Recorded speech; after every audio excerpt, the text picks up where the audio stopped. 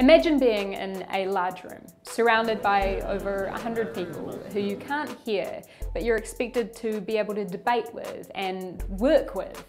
Well, that was the situation in 2011, faced by former Green MP, Mojo Mathers. She was our country's first profoundly deaf Member of Parliament, and almost immediately following her election, she ran into problems.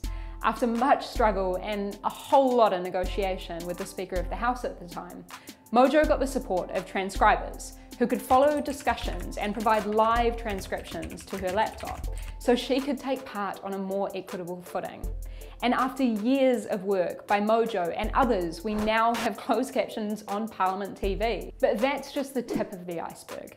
It is a huge struggle for people with complex needs to take part in democracy, both as candidates but also as voters. Imagine being a candidate in a wheelchair for local government, invited to take part in a debate on the second floor of a building with no elevator.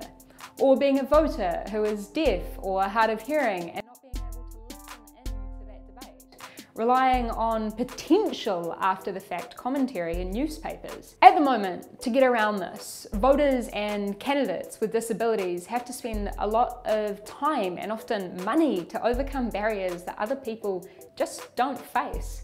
And that really sucks. Siren here is a New Zealand Sign Language interpreter. Note, that is an official language of this country. She's amazing, and I'm super privileged to have the resources to be able to pay her fairly. But I only have those resources because I'm an elected MP. It's really not that straightforward for almost everyone else out there. To me, this goes to the core of what it means to be in a democracy. I think that every New Zealander should have equal access to democracy, and it seems like a no-brainer. I mean, that's what democracy stands for, equal access for all. I've got a members bill in the biscuit tin which aims to make this situation a bit better. The Election Access Fund bill was actually originally drafted by Mojo herself. In short, the bill would establish a fund, looked after by the Electoral Commission and their weird little kind of iconic orange guy, which could be used by any disabled candidate to cover disability-related costs of standing in a general election, like getting an NZSL interpreter for a debate.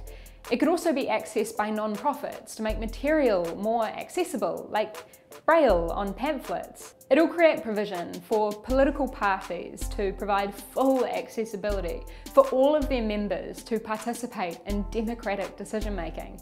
And the mind-blowing thing is, the projected cost is just a small drop in the bucket when it comes to the cost of running elections.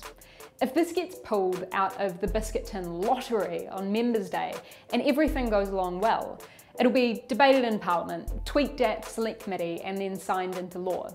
But of course all of that is up to chance, which isn't exactly ideal.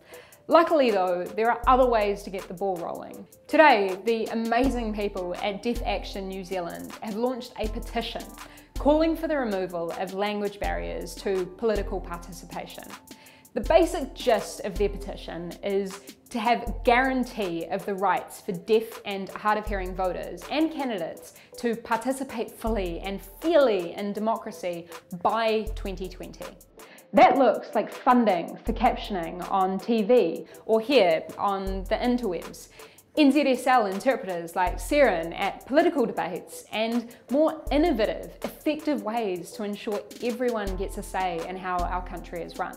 New Zealand Sign Language is one of Aotearoa's official languages, so let's start treating it like one and ensure everyone can have their say in our democracy. Get involved by signing the petition in the link above.